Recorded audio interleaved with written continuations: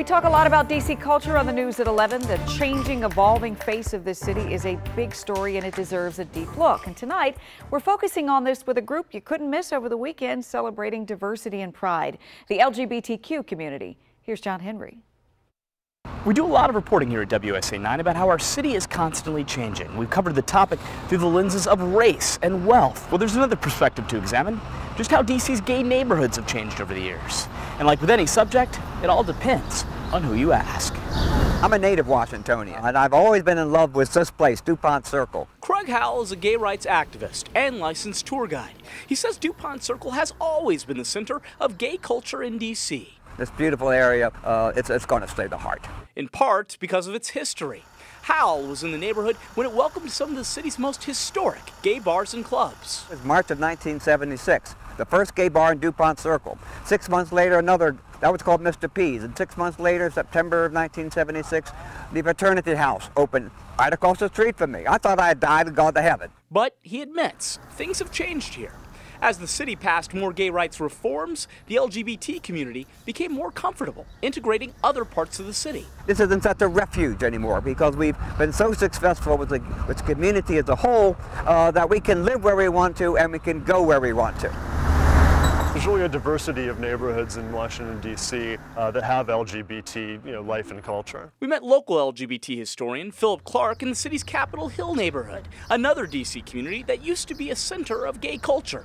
He says unlike other major cities, the district doesn't really have one gay neighborhood that the rest of the country can easily point to. D.C. certainly doesn't have as well-known a gay neighborhood as, say, Greenwich Village in New York City or the Castro in San Francisco. He believes part of the reason the city's gay population has spread from Dupont Circle is not just because it feels it may be welcome elsewhere.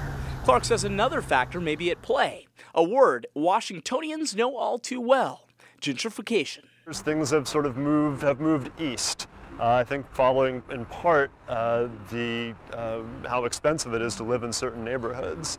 It's a topic that's been examined across the country. This study focused on Atlanta, finding that rising housing values there dispersed that city's LGBT population. They created two societies, the haves and the have-nots. Ruby Corrado's lived in D.C. for 30 years. She's also the executive director of Casa Ruby, a local LGBT organization. Corrado says the same scenario with gentrification has played out in D.C. The leaders of this city had a plan, which was to attract the best of the best from out in the rest of the country. So they put a legal framework that made it very attractive for gay people to come to this city. But she said what happened was that poorer gay people ended up getting pushed out of neighborhoods like Dupont Circle, where they had lived and did business for years. As a result, those same natives spread all across the district. Many people continue to ask me, do we need gay organizations? Do we need gay bars? Do we need a gay neighborhood? And the reason is yes, we do. Corrado believes without a strong, easy-to-recognize gay neighborhood, D.C. has lost an identifiable safe space for members of the LGBT community. She points out while the city has LGBT-friendly laws in the books, not every part of it is friendly. You can marry the man or the woman of your dreams, but you can't walk down the street holding hands. And we start with breaking news on a violent assault caught on tape. Police say they are suspects in the beatings of two gay men on U Street. We still have people getting beat up, stopped in some of the supposedly gay-friendly areas. Craig Howell agrees that D.C.'s laws need to be better enforced to keep the LGBT community safe, but he adds that he's not bothered by how things have changed either.